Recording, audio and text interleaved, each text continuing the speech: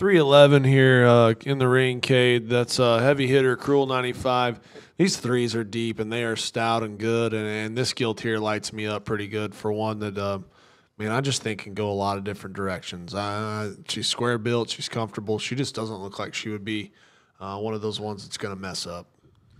I absolutely agree with Evan on this one. She just looks like the predictable kind, if you will, just in terms of her build and her comfort. Still a stout-headed gilt that's awful, just elegant, if you will, about her front two-thirds. Still reads with some shape and some genuine width about her skeleton, but it certainly still looks like she's got plenty of gas and room left in the tank for the long haul. Next one on the screen is going to be 6-3. That's a One Truth Next Intention. That pig's mom actually would have had the gilt that we sold at Established this summer that brought $10,000, and then has had an awesome career so far in the Southwest for the Smith family.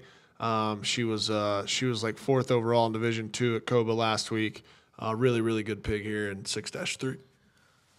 I think male pig here in a deep set and a group of them. One that made his way up on my list awful high, just in terms of being the right kind, in terms of his rib shape and his expression. Still really like just the look and balance laid into this guy. Like his structure a good deal, just in terms of his bend and his comfort for offering those types of extras and muscularity and width up high. Really nice barrel here in 6-3.